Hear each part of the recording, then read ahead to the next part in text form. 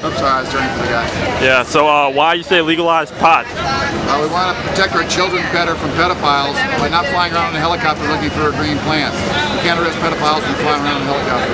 And you say you have to be retired to wear that shirt? Yeah, police officers have been fired active duty for saying anything about the drug war. Is there anywhere where cops are cool with weed?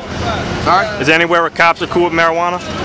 Oh yeah, there's in my experience, about half the active duty officers would support legalize, regulate, tax, treat like beer. Yeah. But they can't say it to anybody because it's too dangerous to their career. Yeah. Now when they're retired, they can shoot their mouth off like I do, and you'll find about 7%. Yeah, check that out, dude. Yeah. You got any final words to say for me?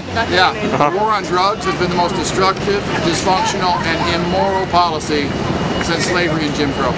Thank you, man. I appreciate it. You're welcome.